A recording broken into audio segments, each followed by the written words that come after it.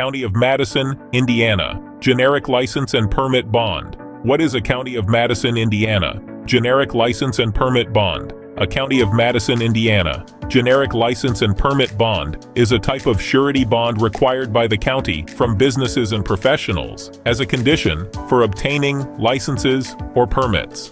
This bond serves as a safeguard for the county and its residents, ensuring that bonded parties adhere to applicable laws, regulations, and ethical standards related to their license activities. It provides financial recourse for individuals or entities adversely affected by a bonded party's non-compliance, negligence, or failure to meet contractual obligations.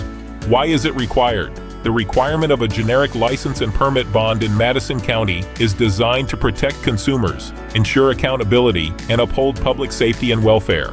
By mandating this bond, the county mitigates risks associated with non-performance, financial irresponsibility, or breaches of contract by bonded parties. This requirement fosters transparency, professionalism, and trustworthiness among businesses and professionals while safeguarding public interest from potential liabilities arising from licensed activities. How does it work? When a business or professional obtains a County of Madison in generic license and permit bond, a surety company issues the bond as a guarantee to the county and its residents. If the bonded party fails to fulfill their obligations, such as complying with licensing regulations, paying taxes, or resolving contractual disputes, affected parties can file a claim against the bond. The surety company will investigate the claim and may compensate the claimant up to the bond's limit if the claim is validated. The bonded party is then typically responsible for reimbursing the surety for any paid claims. To know more,